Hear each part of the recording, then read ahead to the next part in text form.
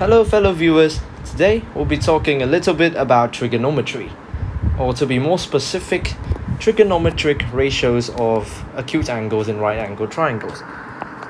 So now I'm just going to draw a right angle triangle, and this is triangle ABC. So the right angle is right over here. So hold on, this side over here, we call this the hypotenuse. Why do we call it this? Because the hypotenuse is the side which is opposite of the 90-degree angle in the right angle triangle. The hypotenuse is also the longest of the three sides.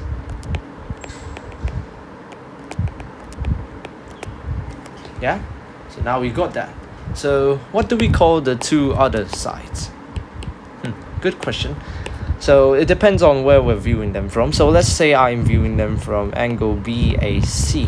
So the side which is directly beside me, we will call this the adjacent. And then the side which is So the side that is directly opposite of the angle will be called the opposite. Pretty straightforward, right? Okay, but what if we are viewing from this angle here? So this angle is angle ACB. So now the side that is beside this angle is side BC. So then we'll call this the adjacent. And then AB would be directly opposite angle ACB. So now we will call this side the opposite. Right? So we do have trigonometric ratios for this, so that we can find the angles or the length of the sides. So basically, we call them sine, cosine, or tangent. So basically, sine of an angle will equal to the ratio. The ratio is opposite over hypotenuse. Yeah? So cosine of an angle will equal to the adjacent over the hypotenuse. And for tangent of an angle will give you opposite over the adjacent. So yeah, okay, let's put this into action. Let's try it out. So I'm just going to pretend that angle is going to, okay, this is a random number, yeah? So let's say angle ACB equals to 60 degrees, yeah? Okay, then the hypotenuse, let's give the hypotenuse a length of 20. So let's say I want to find length of the opposite. Oh wait, not the length. I want to find the length of AB. So since I have the angle of ACB, I'll just view the triangle from this angle here. So from this angle, and I'm looking at AB, it is my opposite side. So now what I have is the angle ACB. I also have the length of the hypotenuse, and I want to find length AB, which is the opposite. So using these information that I know, we can use sine. Okay, we can use sine because I have my hypotenuse and I have my angle. I just don't have my opposite side, so we can just work it out. So basically, sine 60 degrees will equal to my opposite over hypotenuse. So I'll just write AB over 20. So how do I find AB? Basically, we just cross multiply. I bring my 20 over, and underneath here is just 1. So yeah, we just multiply like this. So AB equals to 20 times sine 60 degrees. So if we work this out, I'll get 17.3205. So AB equals to 17.3 cm, rounded off to 3 significant figures. Yeah, so now we know how that works, okay? So what if I'm trying to find the angle of one of the triangle sides? So let's say I have okay, let's say let's say the opposite side is 10. Yeah, let's make it 10. So now I am viewing from this side. I want to find angle BAC. Okay, hold on, let me just copy this whole thing. Give me a moment. Yeah, okay, I'm gonna bring it down here. Alright, so let's say the question wants me to find angle BAC, and I know that my hypotenuse equals to 20, and I know that my opposite equals, no wait, that's not my opposite anymore. Since now we want to find BAC, we will now view from angle BAC. So the side beside BAC, which is AB, and I know AB equals to 10, so this is now my adjacent.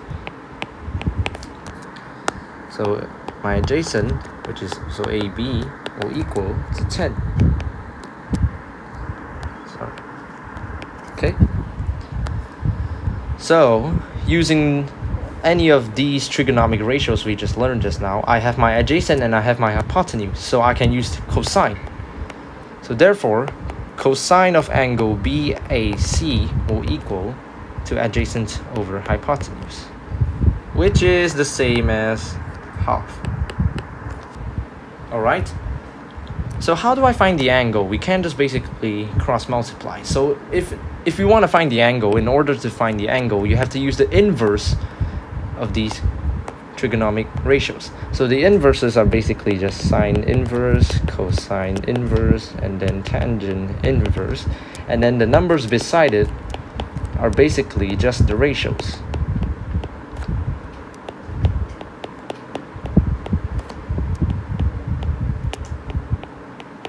Yeah, so now we got that. Since we want to find the angle, so angle BAC equals to cosine inverse half. So if we work that out, we get 60 degrees. Angle BAC will equal to 60 degrees. Yeah, this is not drawn to scale, by the way. I'm just making random numbers. So yeah, that's how we find the angles or the sides or the lengths. So now we're gonna do a practice question. So over here, ABC is a right angle triangle with a right angle at A. So we know that our A is our right angle. So we need to find X, and X is actually just DC. So basically, what we can do, right? Okay, we need to analyze this question first. So we do know that angle ABD is a right angle triangle too. And we also know that triangle ABC is also a right angle triangle. So we can use trigonometry for both triangles. So what I'm going to do is I'm going to find the length, I'm going to find the length of AC. Then I'm going to find the length of AD. Then I'm going to take these two lengths together and minus them so that I can find DC. So how am I going to work this out? So basically, where should I start viewing? Okay, I'm going to find AC first, okay? So before I do that, I have to find one of the angles. So for triangle ABC, I'm going to find angle BCA. So angle BCA, viewing from here, I have my opposite and I have my hypotenuse. So basically I can use sine. So sine angle BCA equals to 10 over 16. So angle, it's a bit glitchy. So angle BCA equals to sine inverse 10 over 16. And that'll give me 38.68218. I'll just put like 5 decimals. So, okay, so that's my angle there. So now I can use any of these. I can use this value or this value to form a ratio with AC down here. So I'm just going to use the hypotenuse. So I can use cosine. So therefore, cosine 38.68218 degrees equals to your adjacent, which is just AC, over your hypotenuse. And your hypotenuse is 16. So cross multiply, so we get AC equals to 16 cosine 38.68218 degrees equal to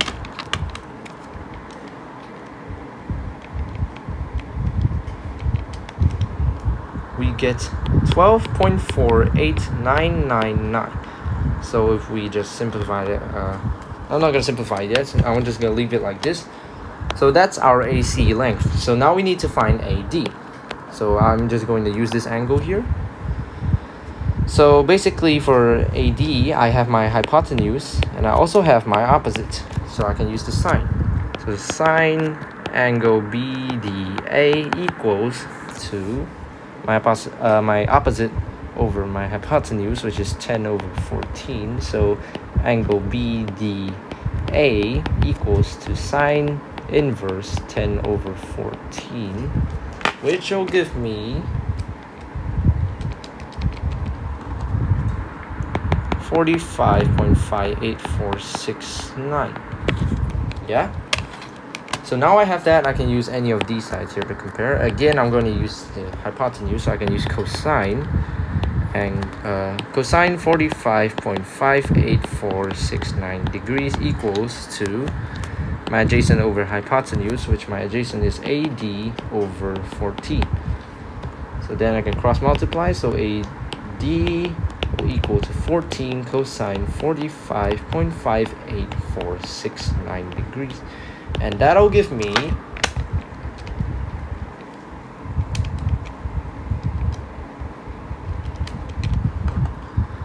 9.79795. So now I just take AC minus AD in order to find DC. So therefore 12.48999 minus 9.79795 equals to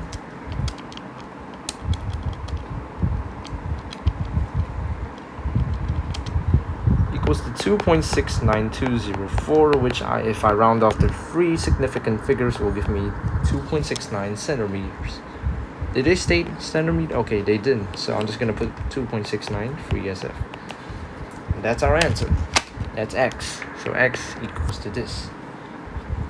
Okay. Let's do one more practice question. Let's do this one. Alright, in the figure below, AB and CD are perpendicular to BC. So that means they form right angles. And the size of angle ACB is 31. So I'm just going to indicate that, 31. Find the length of segment BD. So I need to find the length here. Oops. Okay, let's just pretend it's a straight line. I need to find BD, okay? The length of BD. So right now, if I'm looking from angle BCA, this is my opposite, this is my adjacent. Because look, the right angle is here, so this one directly opposite is my hypotenuse. So what I need to do is to find my adjacents here. I need my adjacent. And then using this adjacent, I can find a trigonometric ratio between these two to find the angle here or up here. And then using this angle and comparing one of these numbers, I can use it to find BD. So I'm gonna try to do that now. So basically I need my adjacent. So I have my opposite, I have my angle, and I have my adjacent. So that would do tangent 31 degrees equals to 6 over BC. So BC equals to 6 divided by tangent 31, which will give me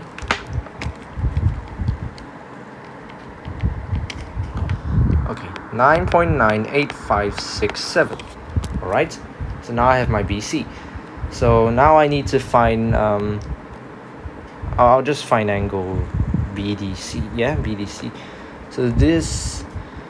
So if I'm viewing it from up here, this will be my adjacent and this will be my opposite. So again, tangent angle BDC equals to my opposite over my adjacent, which is 9.98567 over 9. that'll give me angle BDC equals the tangent inverse 9.98567 divided by 9, which is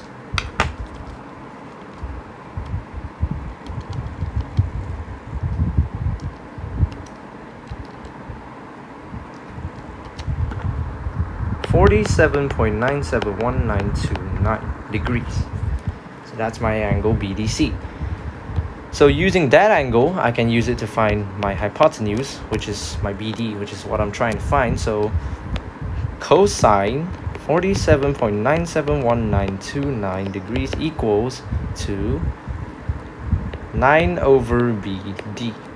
So BD will end up equaling to 9 over cosine 47.971929, which will give me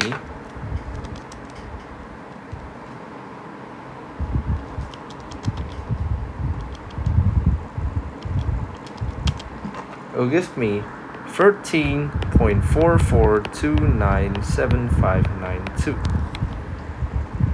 If I round that off to 3 significant figures, 13.4. There is actually another method you can do, which is less long-winded. Okay, since I got my length of BC now, I can actually just use the Pythagoras theorem. So let's try that out, yeah? So BD squared, okay, BD equals to the square root of 9 squared plus 9.98567 squared. So let's try that out, see if we get the same answer.